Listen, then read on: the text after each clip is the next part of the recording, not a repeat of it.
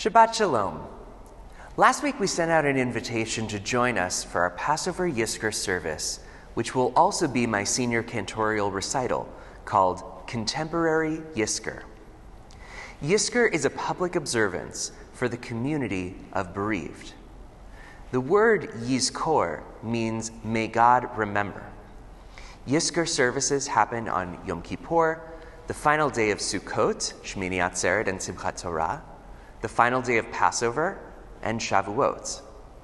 The Yizkor service liturgy generally consists of some psalms, notably Psalm 23 and 121, El Malei Rachamim, and the Mourner's Kaddish. Oftentimes, a 24-hour Yizkor candle is also lit. In some communities, only those who have lost a parent, a sibling, a spouse, or God forbid, a child attend Yizkor.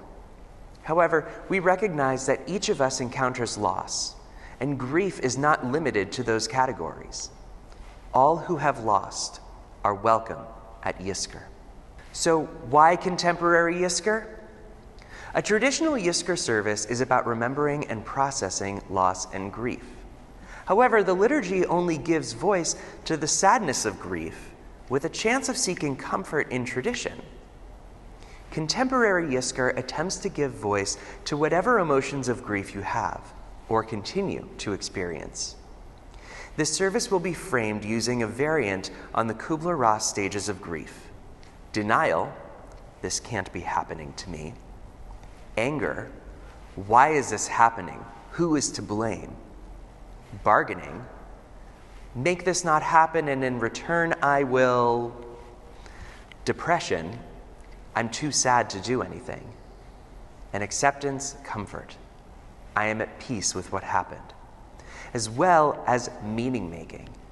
This is what I have learned from this pain. And a moment of self-care and personal healing.